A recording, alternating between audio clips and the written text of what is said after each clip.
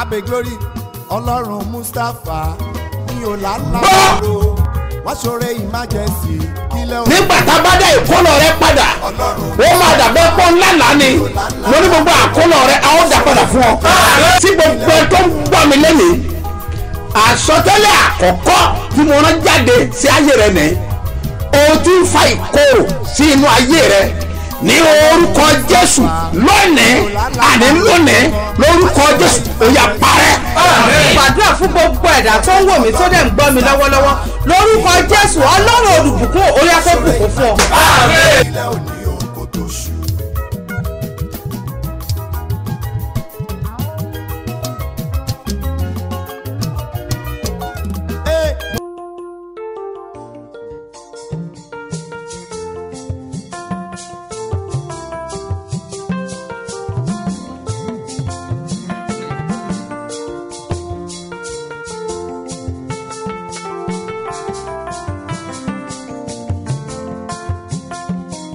ẹni tọ́lọ́run jí láyọ̀ tó sùn láyọ̀ kó gbọ́wọ́ ẹ sókè ó jẹ́ ká jọ yin Olúwa ó jẹ́ ká jọ gbé bàbá ga o fóore tó ṣe ó pọ̀ ìjìnlẹ̀ nínú ìjìnlẹ̀ ó ṣeun o ìjìnlẹ̀ nínú ìjìnlẹ̀ ẹ ṣeun o ìjìnlẹ̀ nínú ìjìnlẹ̀ ó ṣeun o ìjìnlẹ̀ nínú ìjìnlẹ̀ ó ṣeun o ìjìnlẹ̀ nínú ìjìnlẹ̀ ẹ ṣeun o àná mi sọ̀rọ̀ ẹ ṣeun o glory òní mi sọ̀rọ̀ ẹ ṣeun o ọ̀la mi yóò sọ̀rọ̀ ẹ ṣeun o ìjìnlẹ̀ nínú ìjìnlẹ̀ ẹ ṣeun ó yá gágbọ́ kọ́ ìjìnlẹ̀ nínú ìjìnlẹ̀ ẹ ṣeun o ìjìnlẹ̀ nínú ìjìnlẹ̀ ẹ ṣeun o ìjìnlẹ̀ nínú ìjìnlẹ̀ ẹ ṣeun o ìjìnlẹ̀ nínú ìjìnlẹ̀ ẹ ṣeun o. àwa tó dá sí ló yẹ ká mọ̀re Olúwa ọ̀pọ̀ ló fẹ́ jí láàárọ̀ yìí tí yóò jí mọ́ àwa tó fún lóore ọ̀fẹ́ o ó yẹ ká jọ yin Olúwa gbọ́wọ́ ẹ sókè kó yin bàbá ẹ ṣeun òye ìjìnlẹ̀ nínú ìjìnlẹ̀ ẹ ṣeun o ìjìnlẹ̀ nínú ìjìnlẹ̀ ẹ ṣeun òye ìjìnlẹ̀ nínú ìjìnlẹ̀ kó mọ́lẹ̀ ẹ ṣeun òye ìjìnlẹ̀ nínú ìjìnlẹ̀ ẹ ṣeun o torí pé àná mi sọ̀rọ̀ ẹ ṣé gan ni òní mi sọ̀rọ̀ Ọlọ́run ṣe bí ọba ó ṣé gan ni ọ̀la mi ó sọ̀rọ̀ ẹ ṣé gan ni ìjìnlẹ̀ nínú ìjìnlẹ̀ ẹ ṣeun òye ìjìnlẹ̀ nínú ìjìnlẹ̀ ẹ ṣeun o ìjìnlẹ̀ nínú ìjìnlẹ̀ ẹ ṣeun òye ìjìnlẹ̀ nínú ìjìnlẹ̀ ẹ ṣeun o ìjìnlẹ̀ nínú ìjìnlẹ̀ ẹ ṣeun o. Ijú ọ̀dà ọmọ aláyọ̀ tó bá múre.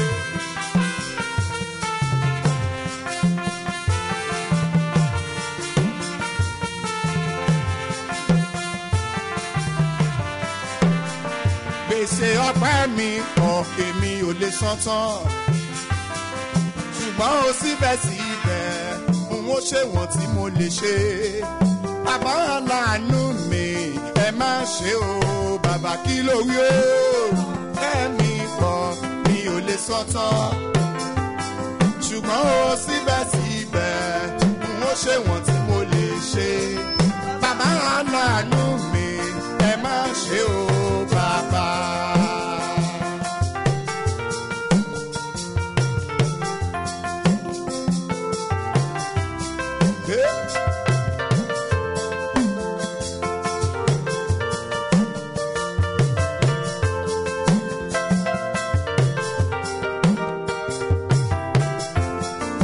Àánú mo rí gbà mi ò rọ́ọ̀rì ìṣògo.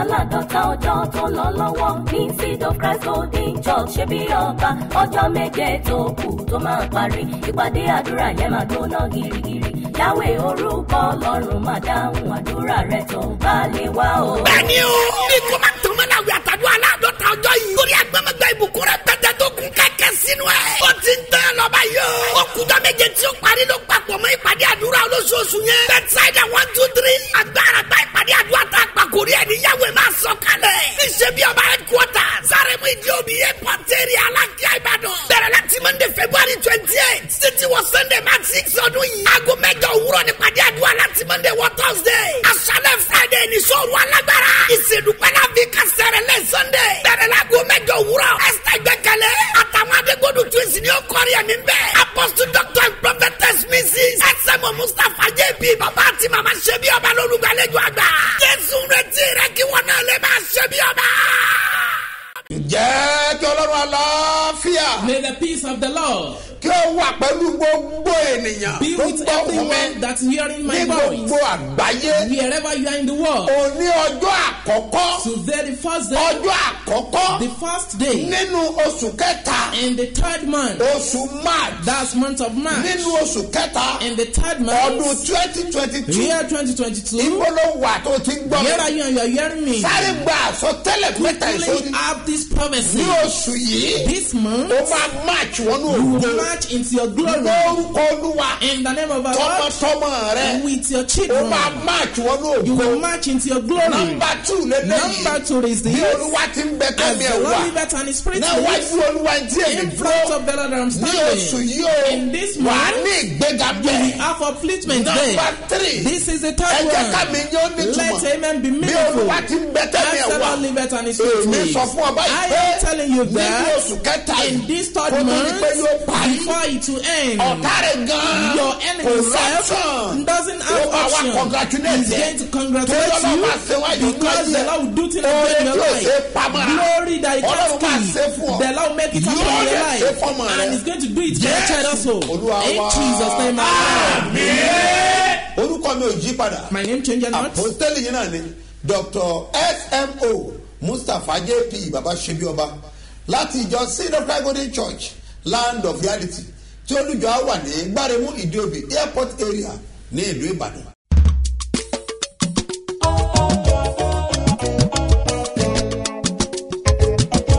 Abe glory Ọlọ́run Mustapha o ló mú mi ṣe bí ọba Ọlọ́run Mustapha o ló mú mi ṣe bí ọba àwọn kan bí mi léèrè wípé báwo ló ṣe jẹ́ ẹ̀mí mímọ́ la ṣì rí ẹwà tí mo fi ń ṣakọ ìgbàlà Ọlọ́run Mustapha o ló mú mi ṣe bí ọba. Ẹ̀mí àwọn wòlíì. Spirit of the prophets. Agbára ní Israẹli. Power in Israel. Gbogbo ẹni tó bá gbàgbọ́ ni kò For sàmì. everyone that believes should say amen. Mo dúró gẹ́gẹ́ bí ìwòlíì Ọlọ́run aláàyè. Stand as a prophet of living Mo God. sọ àsọtẹ́lẹ̀. I prophesy. Gbogbo ìran òdì.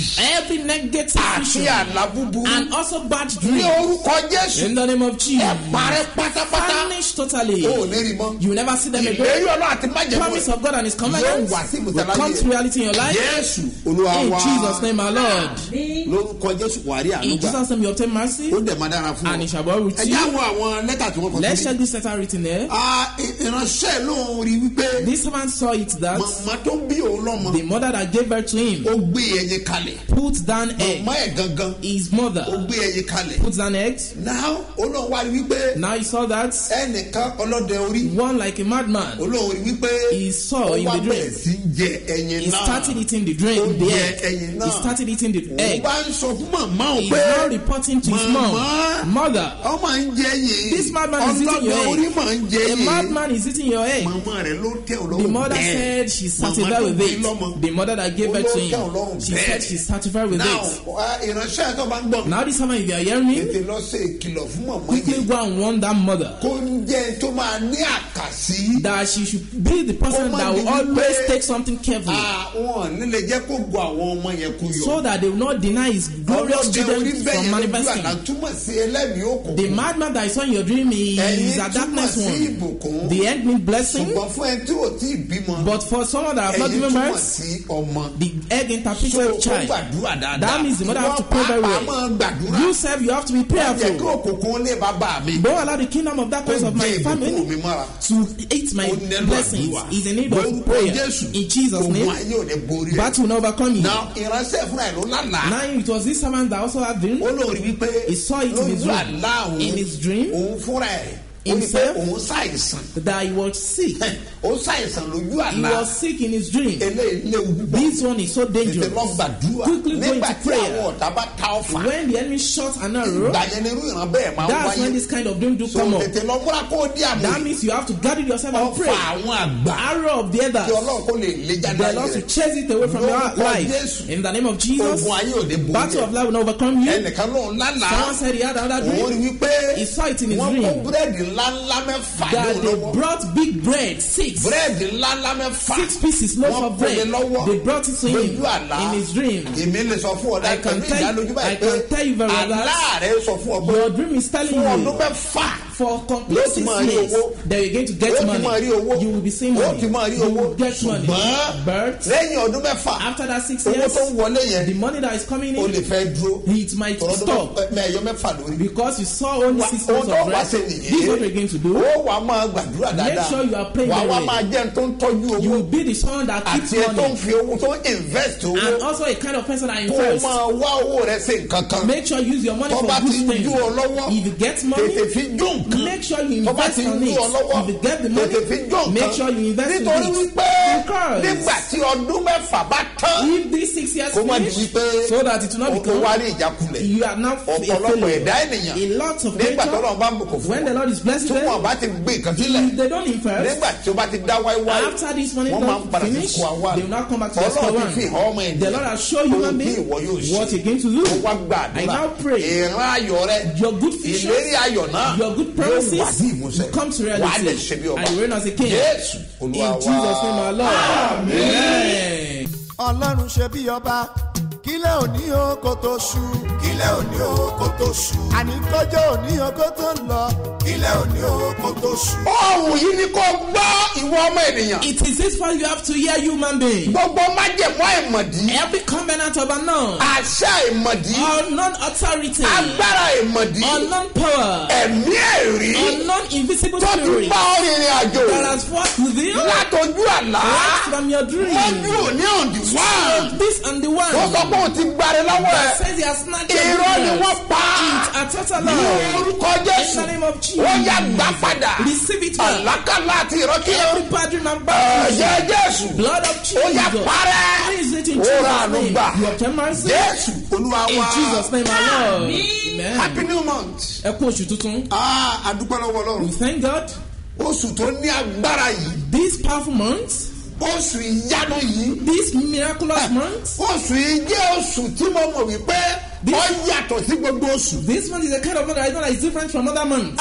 mo máa ṣàlàyé díẹ̀. I will explain a little bit ohun tí oṣù kẹta ń jẹ́. what third month is called. sọ mọ̀ wípé You see, you know, oṣù kejì jẹ́ oṣù tí kò pé. second month is an uncompleted month. ìdí ni pé The reason behind that is that nígbà tí Joshua ń jagun. while Joshua was waging a war, ó dá òòrùn dúró. he stopped a sun. òòrùn tó dá dúró gbà náà. The sun that stopped then ní oṣù February. in the month of February. láti ìgbà náà Right from then, ní oṣù yẹn ò ti pé mọ́. that month was unable to complete. ṣùgbọ́n But oṣù March this month of March ó jẹ́ oṣù tó pé. is a month that is very ó complete. jẹ́ oṣù tó ní Is agbára. a month that is very náà mo powerful. máa fún ọ ní àpẹẹrẹ kan. Now I will give you an instance. látijọ́ tá a ti bí mi Right sáyé. from the day that has been given birth, eléyìí ò yí padà rí. this one doesn't change. bí mi ò tí ẹ̀ ní sọ. If I can't kó tó say di pé a bí mi. before I was given birth, ṣùgbọ́n birth níwọ̀n ìgbà since tí mo lè sírò sẹ́yìn. that I can calculate gbogbo backwards àwọn ọdún wọn ní. all those years nínú oṣù kẹta in the third ni month wẹ́dà máa ń ṣe. that the weather to change. ó gbọ́dọ̀ ṣe. It must change. ẹ̀yẹ́ wo You look at a ti it. wà lóṣù March. We are in the month of March. wo iye táìmù tí ilẹ̀ mọ́ lónìí. Look at the time in which we have a wo day. iye aago tó máa jẹ́. Look at the now time is going tọ́ba to wá di on the 20 be. Now if it is on the 20th of December jo of this month, on the 21 on the 24th, 22 22nd, 23 23rd. àárín yẹn ni wẹ́dà máa ń Yes, ṣe. during that time it is the time the wẹ́dà weather to change. gbọ́dọ̀ The change. weather must change. change. ayé ẹ̀ gbọ́dọ̀ change. Your life must change. gbọ́ mi dáadáa. Hear me very well. sórí gbogbo ẹni tó bá follow instruction. You see, for everyone that is able to follow wọ́n instruction, máa padà di aṣáájú. definitely they will become a leader. so tọ́ ọba wa lè gbàgbọ́ You dáadáa. see, they can believe very èmi well. fi dá ẹ lójú pé I assure you that oṣù yìí o this month, story ẹ máa your jẹ. story will change. àwọn instruction yẹn This instruction, máa tẹ̀lé. make sure you mo follow ti it. kéde lánàá. I've announced it yesterday. àwọn tó gbọ́ wákàtí ìyanu. Those are able to listen to me. kéde. I announce it. mo ní kọ́ jẹ́ kí mantu ẹ̀ wà lọ́wọ́ ẹ̀ I láàárọ̀ said, yìí. let your man to be with you this àwọn morning. tó gbọ́ lánàá. Those are had it wọ́n yesterday. ti ka psalm They will 24. have read on Psalm bí mo ṣe 24. sọ. As I've said it, jẹ́ kí mantu yẹn wà lọ́wọ́ let ẹ̀. your man to be with you. kọ́ wà lọ́wọ́ ẹ̀. Let it be tó with you. láàárọ̀ You see yìí this man? mantu yẹn. It is that man. a gbọ́dọ̀ rí anoint We yẹn. must re-anoint it. torí oṣù tó wà yìí. Because this month, that you nǹkan have, gbọ́dọ̀ change. something must change. mo máa fi èrí tí ọ̀rọ̀ And mi. I'm going to back it up with láti inú òwò testimony. mímọ́. Right from the tó o bá scripture. gbọ́ mi bí tó wà. Yeah, hear me where we are. dáwọ́ ẹ̀ Just síwájú. spread your twin. gbogbo èèyàn kó pariwo. Everyone should shout. olúwa Lord, ní oṣù in yìí. this month, jẹ́ kí ìtàn mi ó yí let padà. my story change. ọ̀yà sọ́dà gbọ́ mi tó Turn wà. it into prayer. Turn it into prayer. Turn it into prayer. ìjà ló fẹ́ fún mi sílẹ̀. Let my story change. Let my story change. Let my story change. Let my story change. Let my story change. Let my story change. Let my story change. Let my story change. In Jesus' name, the Lord. àwọn ọmọ Ísírẹ́lì. The Israelites, ìgbà tó wà nínú ìgbèkùn. while they were in the bondage, nígbà tí wọ́n máa bọ́. when they were going to be free, ká máa jáde. that they're going to come kúrò out ní ilẹ̀ Íjíbítì. from that Egyptian ká land, kúrò ní oko ẹrú. that they left the inú slavery oṣù land. kẹta ni. It is in the third month. ẹnìkan níbo ni mo ti kà. Some say where have I bíbélì read? mi. It was in Bible. ẹnu wo. Go and check it ìwé out. Exodus. In the book of Exodus, lọ́wọ́ chapter go and 19. check chapter 19. Isaac kìíní Read verse 1. ó máa gbọ́. You hear bá a ti kọ́ síbẹ̀. how it has been written. Yes. ní Yeah. oṣù kẹta oṣù kẹta. In the third àwọn month, Ísírẹ́lì jáde kúrò ní ilẹ̀ Íjíbítì tán. tí àwọn ọmọ when the Ísírẹ́lì children of tí Israel wọ́n jáde kúrò were gone ní forth ilẹ̀ Íjíbítì out of the land of Egypt, ó yàgbá when the ní name ọjọ́ of Jesus, náà the same Wọ́n day, dé ìjù Sínà. ni wọ́n lè ju came there into the wilderness of Sinai. Hear me very well. tó o mọ̀ tó máa Do you Sinai know the meaning of Sinai? ó mọ̀ tí Sinai Do you yẹ know what it interpreted? oṣù iná débẹ̀ It is this month that they got oṣù there. ni wọ́n gbọ́ kúrò It is mẹ́ even that they were free. oṣù yìí jẹ́ oṣù tó lágbára This month is a powerful àwọn month. ọmọ tó bí lóṣù yìí Those children that Èmi were máa blessed respect in this month, wọn. I do respect them. nítorí pé Because ìràwọ̀ tí wọ́n gbé The wáyé star that they brought to this ìràwọ̀ world tó ní agbára is ni a star that is so powerful. Baba Adébóyè. Our father, Papa happy Adébóyè. birthday to you sir Happy birthday in to you, advance sir. In advance, ọ̀la sir. ni tiwọn Yes, it's tomorrow. bàbá wa dọ̀tún la And when it's next Ìyá tomorrow, Babasebioba. yes, I'm on my sọ̀rọ̀ oṣù yìí jẹ́ oṣù lágbára this month is a month that's so ìràwọ̀ powerful. ilé The star is so mo lè fẹ́ kó powerful. grab And I want you to grab it. oníwòlíì tí ó You tọ̀ said sọ́nà you have prophet that will stop you. ìgbọ́ràn ló kù You have to be obedient. It's better than sacrifice. ìfetísílẹ̀ And to awaken to the ọ̀sán Lord ju ọ̀rá is better than the ram of oṣù fast. yìí jẹ́ oṣù tó ní This month is a month agbára that is so powerful. ẹ gbọ́ mi dáadáa Hear me very well. ẹ jẹ́ nǹkan kan sí Let me read one ní more. second In the book of Chronicles 2 Chronicles, àwọn chapter we 15 look at chapter 15. àwọn àkàbà You now read first time. tó máa gbọ́ You hear? wàá mọ̀ pé You know that oṣù yìí this month oṣù àkànṣe ni is a special month. oṣù àkọ́kà ni Is a special ẹ month. kàwé fún mi kí Read ló the bù book. bẹ́ẹ̀ ni wọ́n kó ara wọn jọ. wọ́n kó ara So wọn they jọ got that themselves. Jerúsálẹ́mù ní Together at Jerusalem Jerusalem. ní oṣù kẹta.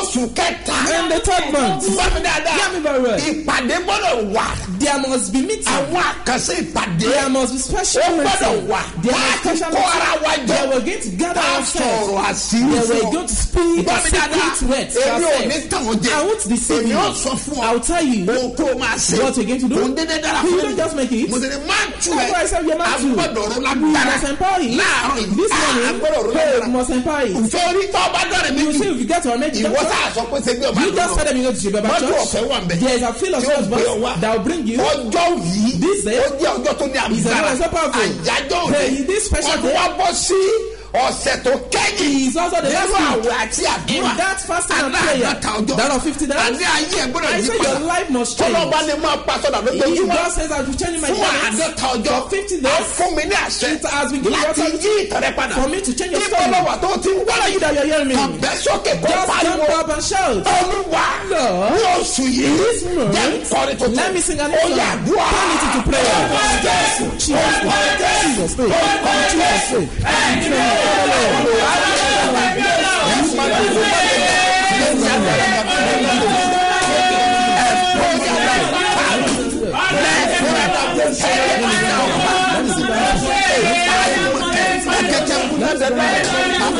Yes, olúwa wa. Sorry, you see. see, bọ́ọ̀bá lè if gbàdúrà you can pray, o máa you dúpẹ́ give thanks. bọ́ọ̀bá lè If you gbàdúrà can't pray, o máa you also dúpẹ́ give thanks. àmọ́ pé àjọpẹ́ But one is greater than ṣùgbọ́n another. di àmúre rẹ But gather yourself káàjọ gbàdúrà and let's pray. ọ gbọ́dọ̀ dára It fún must be well with you. ìtẹ̀rẹ́ gbọ́dọ̀ Your yí story padà must change. oṣù yìí gbọ́dọ̀ pé This ọ month must pay wẹ́dà you. gbọ́dọ̀ change Weather must change. o gbọ́dọ̀ Hey, it must change. ìgbẹ́dọ̀ nàìjíríà Even though Nigeria, wẹ́dà ògùn gbọ́dọ̀ the word of God must occur. ìyanu gbọ́dọ̀ Miracle must occur. kóṣù yìí tó Before parí this month comes to an ní end, nàìjíríà Nigeria as a nation, agbọ́dọ̀ kọ́ ya we yọ must sing a song of bẹ́ẹ̀ joy. gbọ́ mi dáadáa Hear me very well. ìṣẹ̀lẹ̀ ayọ̀ gbọ́dọ̀ The great happenings must happen. ìtẹ̀rẹ́ gbọ́dọ̀ yí Your padà story must change. ẹ gbọ́ dáadáa Hear me very well. gbogbo ẹ̀ tẹ́ kọ́lé àkọ́pàtì For everyone that you are unable to complete your business, tọ́ ọ bá kọ́ ilé àkọ́pàtì if you are in an uncompleted ti building, parí ẹ̀ that is not completed. àtòrè àmàdá In the mighty name of Jesus, tó orí tọ́ bá wà ń bá you see if you are in Ibadan àbí City tọ́ wà or lẹ́kọ̀ọ́ you are in Lagos, ó kù sọ̀wọ́ ẹ̀ it's left to you. torí máa sọ tó Because I tell you what you need to do. bẹ́ẹ̀ ni bíbélì ló sọ fún It is mi the Bible that confirms it for me. foundation ilé tẹ́ That ti bẹ̀rẹ̀ foundation of building that you started for a long bẹ́ẹ̀ parí time ẹ̀ and you are unable to ọgbọ́dọ̀ complete débẹ̀ it, lọ you sókè. must get there this way. torí pé by July Because by July, o gbọ́dọ̀ kò sí you must lẹ́yìn pack it down parí here. ẹ̀ You must finish it. ẹja wo Let's check it. ìwé chronicle In the book of 2 ẹja wo Chronicles, chapter let's check chapter 31. ẹsẹ̀ keje Let's look at verse 7. What does Bible say? Read it out. ó sùn kẹta You see in this third month, èmi mò ń sọ fún ọ I'm telling mo you, ṣe ìwádìí I ìdè make a deep ẹ research. sọ́jà ara yín dáadáa Study yourself very well. before the end of this Ká month tó parí o oṣù yìí, gbọ́dọ̀ ní testimony you must have testimony. I'm not joking Mi ìbẹ́ ṣe I'm o. telling you the Mo ń truth sọ tó this yóò is tọ́ what I lọ knew ní tí mo mọ̀ ní. ẹ gbọ́ mi dáadáa Hear me very well. tó o bá gbàgbọ́ You say you believe. èmi sọ fún I'm ọ telling you, tí o sì tó before parí this month comes to an mo end, ní o ṣe I say àṣeyọrí you are going to succeed. ẹ kàwé fún mi Read that book for me. ní oṣù kẹta ní oṣù kẹta wọ́n bẹ̀rẹ̀ sí fi ìpìlẹ̀ In the àwọn third òkè month, lélẹ̀. wọ́n fi ìpìlẹ̀ àwọn Began òkè to lay the foundation of the house. ìwọ́tọ̀ kan gbà kọ́kọ́rọ́ You that you are just tó o returning bá múra àti kọ́lé you prepare to do ìṣẹ̀lẹ̀ ló máa that, ṣe you are going to do a great ó job. bu yẹ̀pẹ̀ dání You are going to come to that ibi side. tó bá wù ọ́ kó ti bù Wherever you are, you got this. kájú àmọ́ In the mighty name of Jesus, ìfẹ́ gbọ́dọ̀ yí your padà story must change. òun ló mú dání It's the wá one you're going to tí hear. ìpàdé yìí To tó this bá program, ṣeéṣe if it is possible, ọba bùsùnú máa ń just tu ẹ̀ put it in your tó mouth. bá kọ́lé àkọ́pàtì If you are unable to complete your ìbá building, ìjẹ́bi tó kọ́lé if it is where ọkọ́lé you yẹn built a house, ìbá ìjẹ́ ìbòmí if it is another ìwọ place, bu yẹ̀pẹ̀ you dání just come with this òun one. lábàá gbà That's what you're going to play máa on. sọ̀rọ̀ àṣírí I rẹ̀ will tell you a ó secret. wá dá And padà you're going to return sí it ibi tí ilé rẹ̀ wà to that where you have your house. ibẹ̀ ló ti lọ dá That's sí where you're going to wà á pray. lẹ̀ ṣiṣẹ́ And wòlíì you do a tí prophetic màá ní work kó ṣe that I will instruct ó you to gbọ́dọ̀ parí do. lẹ́yìn You must finish that ó building. gbọ́dọ̀ fi bẹ̀rẹ̀ You start with tàbí money. búlọ̀kù ọ̀nà Who is that person that blocks tí the way? òjò parí Who is that person that doesn't allow you to ìwọ tó complete ọkọ́lé it? débi You kan that you build a ọ̀ house lè parí and ẹ̀ you don't ó complete manage it. kó You débẹ̀ manage to be part there. gbọ́ mi dáadáa Yeah, very well. àsìkò tó But it is ó item. ní wọ́n bẹ̀rẹ̀ He sí says fúlùkì they started laying the foundation of wọ́n it. bẹ̀ parí ẹ̀ Which one did they ọmọ mi finish it? ó yẹ bá mi This túkà man read wọ́n it. sì parí rẹ̀ ní oṣù keje. wọ́n lè parí ẹ̀ lọ́sùn Finish keje them in the seventh ọlọ́run month. wà ní Which is God. oníṣòwò ní Yeah, kọ́lé you said can you be that? láàárín oṣù mẹ́ta Within 3 months. oníṣòwò possible You said is it possible? possible. It's possible. gbogbo mi dáadáa Yes, I'm very wọ́n well. possible It's possible. ilé ìgbàlódé kan Yes, a mansion. ó lè kọ́ You can build láàárín it oṣù mẹ́ta within 3 months. ẹ bẹ́ sókè Hear me, jump ẹ up. pariwo You shout. olúwa gbóhùn mi Hear my voice. ẹ bá gbóhùn mi Lord, you hear my voice. òun yà dùn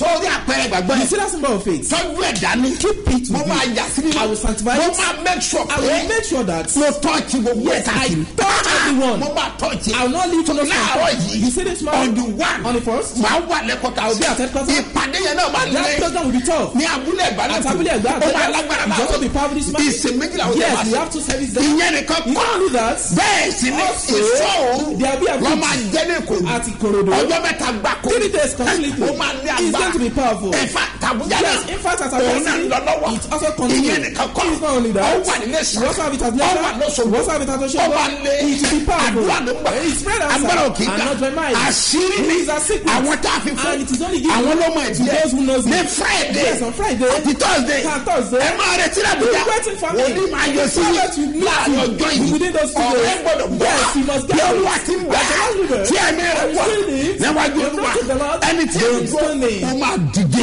will be lifted. Amen. àwẹ̀ àtàdúrà aládọ́ta ọjọ́ tó lọ lọ́wọ́ ní Seed of Christ Golden Church ṣe bí ọba ọjọ́ méje tó kù tó máa parí ìpàdé àdúrà yẹn máa gbóná girigiri Yahweh orúkọ Ọlọ́run máa dáhùn àdúrà rẹ tó bá lè wá o. bẹ́ẹ̀ni o ní kó má tó mọ́ láwùjọ àtàdúrà aládọ́ta ọjọ́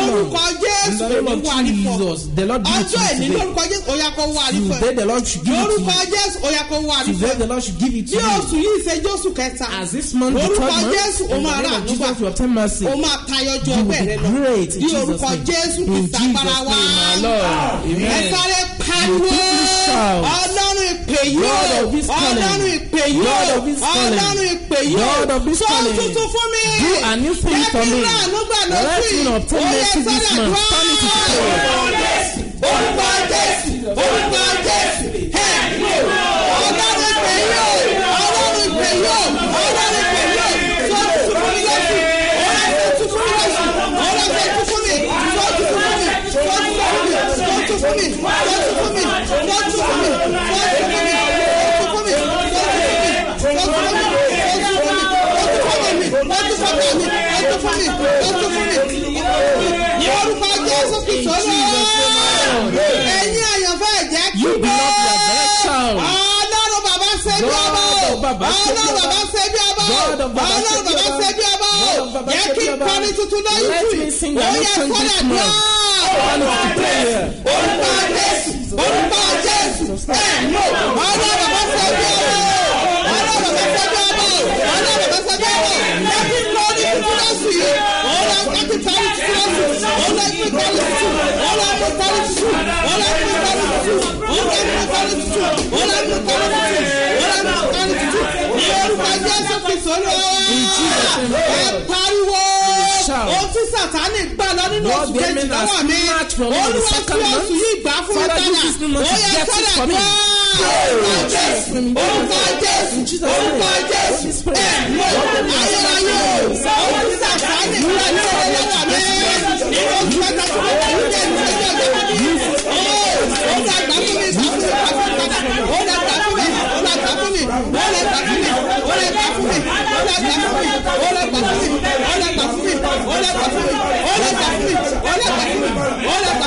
ó dàgbà fún mi ní orúkọ Jésù Kristi Olúwa ẹ pariwo ọwọ́ àánú Ọlọ́run ó yẹ pé mi dé ní oṣù kẹta ó yẹ sọ́nà dúró orúkọ Jésù ẹ̀mọ́ ọwọ́ àánú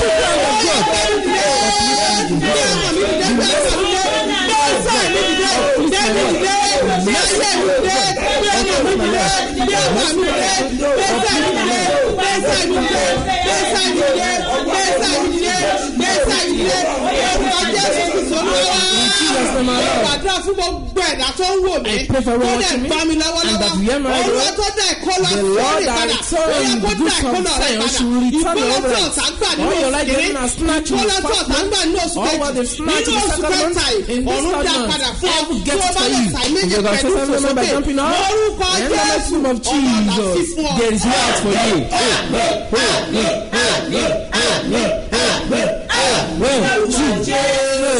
Ọlọ́run ọ̀run tí máa sọ̀rọ̀ nígbàní ó tún bá wa sọ̀rọ̀ bẹ́ẹ̀ lónìí.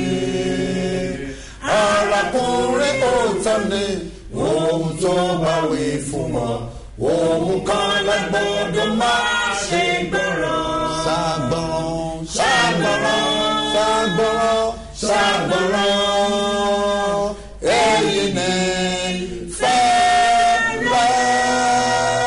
gbà tó bá ránṣẹ́ sí ọ, ohun kan ní kí ọ ṣe. Ṣàgbọ́ràn, ṣàgbọ́ràn.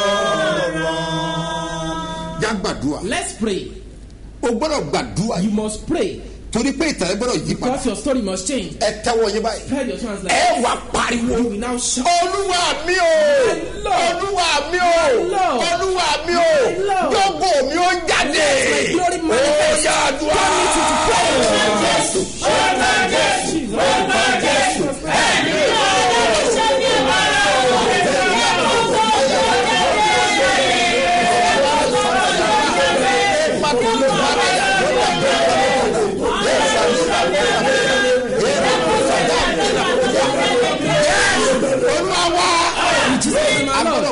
We must pray. Àdúrà ló ń gbà. His prayer answer. Agbára ò kì í gbà. And not by man. Ẹ bẹ̀rẹ̀ lábẹ́kúta. Ask at nígbà tá a fẹ́ parí program. Don't want to finish the program. Mo ní sójú òtí rọ̀ lọ́dún. I said as the rain fell this day. They said rain has Mo not ní fell. ẹ̀wọ̀n tó sẹ̀. I said look at what ní ọjọ́ náà. on that day. Wọ́n dẹ̀ rí òjò. And they see ní the symptoms Abẹ́òkúta. Ẹ at gbọ́ mi dáadáa. Babasebioba. Àṣẹ máa ń jáde lára wòlíì. Sorry to do come out of the promise. Ìwọ́n tó You gbàgbọ́. hear me if you Ní orúkọ Jésù. In the name of Ẹ̀gbọ́n Jesus. ìbùkún ńlá. Brain of Ó máa rùn blessings. sórí will lóṣù. descend on you this month. This man was Ẹ perfect for tẹ́wọ́ you. yín. Spread your Ẹ hands. pariwo. You're going to Ẹ shout. gbàdúrà. Pray. Olúwa o. Jẹ́ kí òjò ìbùkún. Let our Fọ́ọ̀rọ̀ lórí mi. descend Nínú oṣù on yẹn. me. This Wọ́n month. yà àdúrà.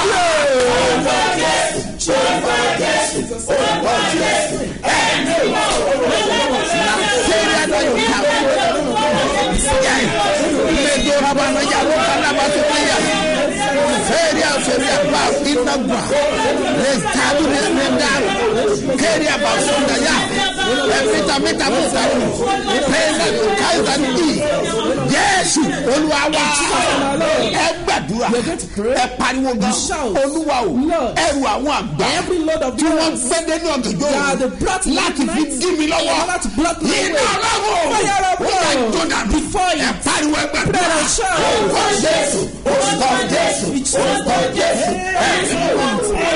ẹ sàlẹ̀ gbogbo àwọn àgbà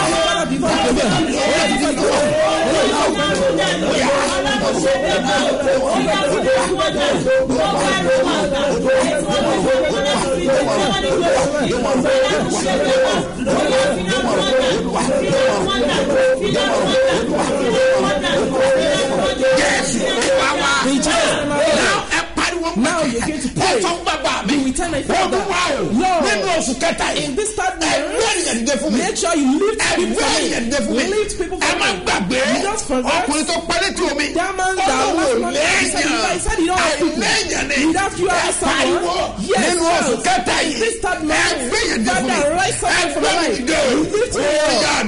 Shout out to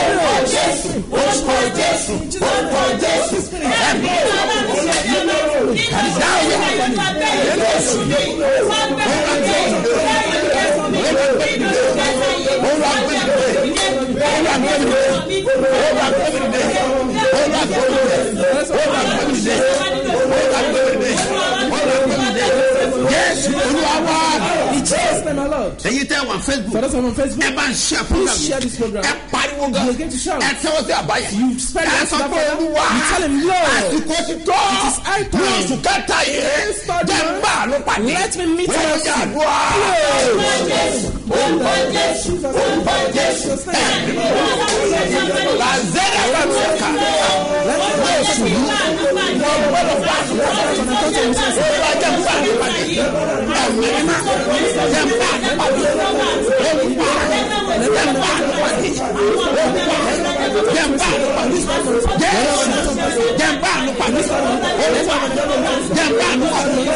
Jésù Olúwa bí o bá gbàgbọ́. If you believe. Mo sọ ọ̀rọ̀ àṣẹjáde. Yes, I speak with authority. Kí oṣù kó tó parí. Before this month ends. Ní orúkọ Jésù. In the name of Jesus. Wà ní testimony. Mo ti dé Olúwa, sọ fún Jésù kí Jésù sọ fún ẹ̀mí mímọ́. Mo ti dé Olúwa, sọ fún Jésù kí Jésù sọ fún ẹ̀mí mímọ́. Ipò tí mo wà yìí ò tẹ́ mi lọ́rùn ni mo ṣe wá. Ipò tí mo wà yìí ò tẹ́ mi lọ́rùn ni mo ṣe bẹ̀bẹ̀. Ó ti tó àkókò wá gbé mi dìde kíákíá. Mi ò lá. Ẹ gbọ́rọ̀ yìí. Hear these words. Ọ̀rọ̀ àṣẹ ni mo rán jáde. It is a word of authority that I send out. Ní orúkọ Jésù. In the name of Jesus. Ayé rẹ̀ á dìde. Your life will be lifted. Oṣù kẹta yìí á pè ọ́. This month will praise you. Ọ̀nà á là fún ọ. There will be way out for you. Yóò là fọ́mọ rẹ̀. It's going to be way for you. Ìwọ àti olóore rẹ̀. Both you and your Tí wọ́n benefactor. ti kẹ̀yìn síra. That they've neglected you. Ìlàjà ńlá kó ṣẹlẹ̀. There should be great settlement. Láàrin ìwà àtọkọ rẹ̀. Both you and your husband. Ìfẹ́ àti ìrẹ́pọ̀. Yes, love. Ọ̀rọ̀ ayọ̀dá ẹ̀. The Lord will give it unto you. Ṣé ẹ máa ṣe bí ọba? And you're going to reign as a king. Lẹ́yìn òní gbọ́dọ̀. The house will not be yours. Jésù In Jesus' name, our Lord. Àmín. Orúkọ Jésù ọ̀rọ̀ rẹ̀ The name adáyọ̀. of Jesus will be great. Ẹ má gbàgbé pé Don't forget. mo ti sọ nípa ìròyìn ayọ̀ ti I've Jerusalem. told you about the good news of Jerusalem. A lọ sí We Jọ́dánì are no more going to Jordan ní again. ọdún In yìí. this year, A lọ sí we are Jerusalem. going straight away to Jerusalem. Ibi tó bí Jésù sí Where gangan ní Jesus Christ ibùjẹran. was delivered. In the Bethlehem. We get there. We get there. Ibi á ti pa Jésù. Where the kid Jesus. Àdìbẹ̀. We also get there. Ibi á ṣe sí. Where the buried. Àdìbẹ̀. We also get there. Gọ́gọ̀ta. Yes, Golgotha. We Àdìbẹ̀. get there. Orí òkè rà padà. Yes, that transformation. Àdìbẹ̀. We also get there. Kàkàkàsà. Hey. Àwọn ibi tó ní agbára ní These powerful Jerusalem. places in Jerusalem. A máa fojú kan bẹ̀. We witness it. Congratulations. Congratulations. Ẹ̀yin tá a jọ ń lọ. For those of you again. Wọ́n tẹ Jerusalem. Yes, I stepped Ìtàn mi ń yí padà. My story changed. First time tí màá dé First time I Jerusalem. went to Jerusalem, Ní story mi change. that my story changed. Àṣẹ kan wà nílẹ̀ There's yẹn. authority in Ẹ that gbọ́ land. mi dáadáa. Hear me very well. Gbogbo ẹ̀ tẹ́ fẹ́ lọ. For those of Ẹ you that múra want to go, sílẹ̀. prepare. Ẹ kọ nọ́mbà We are yìí. going to write this Tí ń number pè fún yín. that will dictate to you. Ẹ̀yin tẹ́ ẹ fẹ́ lọ For Jerusalem those that ní want to o. go to Jerusalem, when you get Tí ń there, pè fún yín. I'll call that number for you. Lórúkọ Jésù. In the name of Jesus, Ọ̀rọ̀ rẹ̀ á dayọ̀. you'll be great. Mo fẹ́ I gbàdúrà. want to pray. Àkànṣe. Yes, special Fún prayer. ẹ̀yin ọlọ́rẹ̀ májẹ̀mú. For those covenant Àti prayers onídàmẹ́wàá. and those tight Àti prayers ẹ̀tẹ́ ẹsẹ̀ ìdákanná and those ìdàmẹ́wàá that yìí. have paid 1% out of their Ẹ̀tẹ́wọ̀ tithes. níbi tẹ́ Spread wà. your hands where you Mo are. ti ẹnu mi. I dip my Mo mouth ẹ̀jẹ̀ májẹ̀mú into the ni. blood of that Mo covenant. sọ fún ọ pé I tell you májẹ̀mú that ayọ̀ kan bẹ láyé. there is a jar of Tí wọ́n covenant in ti your life jẹ́ kó wá sí that they ìmúṣẹ. didn't allow to come to Àwọn reality. kan ló wà nídìí ẹ̀. There are some people Mo behind this. dojúkọ wá. I face them Ní orúkọ in Olúwa. the name of our Lord. Ọ̀run kó dojúkọ wá. When you Ọ̀run against máa them. gbógun takuntun gbógun tì Heaven ọ́. will wage you against us. Á Wage you dìde against ìjà báwọn tí ń bá ọjà. to fight Yóò over di àtàwọn fighting. àpáta. And he's going to Á lè uphold you. dìde fúnra And lọ́wọ́ he's going to rise the head. ìrànlọ́wọ́ tó nílò. Help that you need. Connection tó nílò. Connection that you need. Láti jẹ́ To èèyàn. be great in life. Ní oṣù yìí. This month, Ọ̀run yóò dá ẹ̀fọ́. God will give it unto you. Mo lọ májẹ̀mú yìí. I use this covenant. Májẹ̀mú àádọ́ta ọjọ́. Covenant of 50 days. Àwẹ̀ àti àdúrà. Fasting and Tí mo prayer ti ń gbà. that I've been into. Mo ti ń gbà. I've been fasting for Ọdún ló this. pé 16 years. Yeah, it clocks Ìyanu 16 kan years. gbọ́dọ̀ ṣẹlẹ̀. The miracle must happen in your 16 life. years tí mo fi 16 gbàdúrà. years that I've used to pray Gbẹ́dìde. for upliftment. Ọlọ́run dẹ̀ dáhùn. And God answered. Láti 2003. In year Títí 2023, di 2017. the year 2017, Mo fi gbàdúrà. I used this to pray Gbẹ́dìde. for upliftment. Ọlọ́run dẹ̀ dáhùn. God answered. So àdúrà yìí ni mo á gbà. It is a prayer also pray. 16 years ní rèé. 16 years Tí mo fi it is gbàdúrà. that I've been Àwẹ̀ praying. àti àdúrà. 50 days. Má jàtà má jẹ kó Don't má jẹ pepper, yìí. don't insult. Ẹ wá. Hear me. Gbogbo ọ̀nà ẹ tó di. All Ẹ jẹ́ lọ́dọ̀ má jẹ mọ́. you come and Ẹ sàmì dáadáa. You say, Pastor. Ní orúkọ In the name Jésù. of Jesus. Yóò sùn yé. This month. Wà á ní ọ̀nà àbáyọ. You will have way Yóò dẹ̀ dára and fún shall ọ. go with you. Jésù In Olúwa Jesus' name, our Lord. Amen. Ẹ̀yin tẹ́ lọ Jerusalem. For those of you going to Jerusalem, Ẹ kọ́ nọ́mbà put sílẹ̀. down his contact. 090 95 97 5993. Send the Jerusalem. Just sí nọ́mbà send yẹn. Jerusalem to that number. Àbí kò pe nọ́mbà Or yẹn. you call the number. Ẹ jẹ́ àjọ rẹ̀ àjò. Yes, let's embark on Ó this máa journey ní together. agbára It oṣù should be karùn-ún powerful. láàlọ́. We are going to Èyí the tí 50 months. passport ti For expire. those of that your passport Ẹ has tètè lọ gbà expired, mí. go and get another one. Ìwọ tó jẹ́ wípé. For those of you Tí ní passport that rárá. not got your Tètè passport, lọ gba go passport and get your yẹn. Má passport. jẹ́ kí yẹn kó di ẹ Don't allow that one to lọ́wọ́. be Ìrìn àjò ogún ni. Is a journey of Lórúkọ glory. Jésù. In the name of Ọ̀rọ̀ rẹ̀ á Jesus, dayọ̀. you'll be great. Wà á dẹ̀ ṣe And bí you ọba. reign as a king. Mo ní yóò dára I say fún shall ọ. go with you. Ògo rẹ̀ á jáde. Your glory Ìràwọ̀ rẹ̀ manifest. máa Your tàn. star star will shine. ìpàdé tààrọ̀ Yes, yìí this morning program on the 4th. máa ní agbára o It will be powerful. máa bá ti dọ́rẹ̀ méjì When you get to Ọ̀rẹ́ méjì, sọ pé ṣe bí ọba tell them lọ you to be about bọ́ọ̀sì ọ̀fẹ́ wà Yes, there is a tó free máa gbé ọ wá accommodation that will bring you dájọ́ together. gbàdúrà Let's pray story together. á change Your story will change. mú yẹpẹ yẹn dání Yes, come with that ó side. lájọ fi That's gbàdúrà what gives you to ẹ pray. mú yẹpẹ yẹn Yes, come with that dání ó side. kọ́lé àkọ́pàtì Yes, you've not ó completed fẹ́ yours. bẹ̀rẹ̀ ní o fẹ́ You want parí to start your ìwọ náà ọ̀fẹ́ gbà kọ́kọ́rọ́ You also you ìran want to wò go ní to ìlà the tenant. It is given ní to the oṣù tenant kẹta this third wọ́n month. fi ìpìlẹ̀ nílẹ̀ Yes, the layer oṣù foundation. keje In the wọ́n seventh dẹ̀ month parí and the finish èyí it. sọ̀rọ̀ ní orúkọ In the name of Jésù Jesus, Násárẹ́tì the Nazareth, ayé rẹ̀ á your dìde level lifted. ní Òṣogbo In the Òṣogbo, program wà ń there will be program bẹ́ẹ̀ ẹ there. lọ pàdé lọ́sọ̀gbọ̀ Go and meet at Òṣogbo. ẹ ò ní ìrọ̀lẹ́ Yes, in the aago evening, mẹ́rin by 4 ní p.m. àwọn máa ṣe that they will start the bákan program. náà Also, ní Iléṣà in Iléṣà, ó wà ń bẹ́ẹ̀ náà yes, also have program. ṣùgbọ́n But ní Ìkòròdú in Ìkòròdú, ìsọ̀ òru it ni will be Fiji. ní Abúlé In Ẹ̀gbá Abúlé Ẹ̀gbá, àárọ̀ kùtùkùtù yes, náà better in the ní morning, orúkọ Olúwa you meet them in the name of ìlérí God. àṣẹ fún Promise to come to ẹ̀yin everything. Port Harcourt For those of you at Port Harcourt, ìrọ̀lẹ́ ni ti this evening, bí ọmọ àti as the Lord bẹ́ẹ̀ liveth, tẹ́mi ẹ̀ wá and the Lord níwájú Olúwa speaks, tẹ́mi in front of dúró them I'm ayé rẹ̀ máa standing. Your fọ́ life will ayé rẹ̀ be máa good. dìde Your life will lift ògo up. rẹ̀ máa Your jáde glory ẹ má manifest. gbàgbé má Don't tún yẹ o forget that man ó too. ṣe pàtàkì It's so mandatory. lórúkọ In Jésù the name of ọ̀rọ̀ rẹ̀ á Jesus, dayọ̀ you will be wà á great. dẹ̀ ṣe And bí you ọba will say, King, bẹ́ẹ̀ ni so yóò shall it be. Jésù In Olúwa Jesus' wá name, our Lord. Amen. wọ́n tó fẹ́ sọ rẹ̀ má For jẹ́ those that bọ́ want to pay a covenant offering, àti ìwọ tó yẹ pé and those o of you fẹ́ sẹ̀ that dámẹ́wàá ló want to pay dámẹ́wàá tithe in ẹ̀gbọ́n tithe, àwọn nọ́mbà hear yẹn this Zenith number. Bank Seed of Christ Golden Church ẹ̀gbọ́n nọ́mbà Hear the yẹn account number. 101 52 98 950 101 52 98 950 lórúkọ Jésù wàá rí In àlùbà Jesus' name, obtain mercy. Zenith Bank It's Zenith Seed Bank. of Christ Golden So let's Church go in church. èkejì The second one.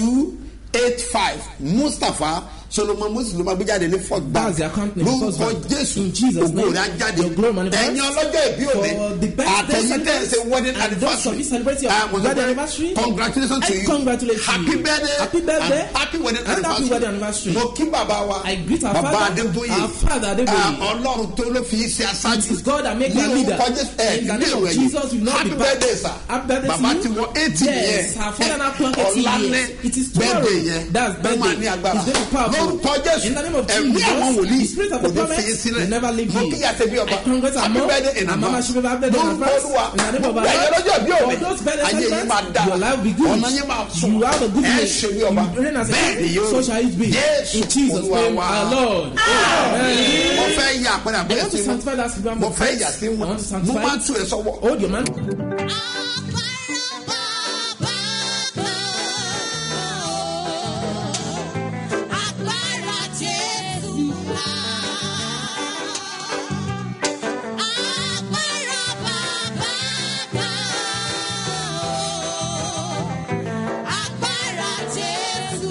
Kenya mote la karobe ina girisi no kala akwadia rebi tunaja agbára òkú wọnú ẹ iṣẹ́ mẹ́ta ló ṣẹlẹ̀ iṣẹ́ yẹn ló ṣẹlẹ̀ Ọlọ́run ló apẹrẹ agbára fún iṣẹ́ ìyanu orúkọ ńlá Jésù Olúwa wa ọdún sẹ́nìkan fi dá lójú báyìí pé Assure the person that I am the next to testify. Àwẹ̀ àtàdúrà aládọ́ta ọjọ́ tó lọ lọ́wọ́ ní Seed of Christ Golden Church ṣe bí ọba ọjọ́ méje tó kù tó máa parí ìpàdé àdúrà yẹn máa gbóná girigiri Yahweh orúkọ Ọlọ́run máa dáhùn àdúrà rẹ tó bá lè wá o. Bẹ́ẹ̀ni o, ní kó máa tó mọ́ láwùjọ àtàdúrà aládọ́ta ọjọ́ yìí. Torí agbẹ́mọ̀gbẹ́ ìbùkún rẹ̀ pẹ́tẹ́ tó kún kẹ́kẹ́ sínú ẹ̀. Ó ti ń tán lọ́ba yìí o. Ó kújọ́ méje tí ó parí ló papọ̀ mọ́ ìpàdé àdúrà olóṣooṣù yẹn. Bẹ́tísáìdà 1, 2, 3. Agbára gba ìpàdé àdúrà tá a pàkórí ẹ̀ ní Yahweh máa sọ kalẹ̀. Níṣẹ́ bí ọba headquarters. Sáremu ìdí òbí airport area Alákíá Ìbàdàn. Bẹ̀rẹ̀ láti Monday February 28. Títí wọ Sunday March 6 ọdún yìí. Aago mẹ́jọ òwúrọ̀ ní ìpàdé àdúrà láti Monday wọ Thursday. Aṣálẹ̀ Friday ní sóòrù alágbára. Ìsìndùpẹ́ náà fi kásẹ̀rẹ̀ lẹ́ Sunday. Bẹ̀rẹ̀ láago mẹ́jọ òwúrọ̀. Esther Gbẹ́kẹ̀lé àtàwọn Adégbòdù twins ni ó kọrin ẹ̀mí bẹ́ẹ̀. Apostle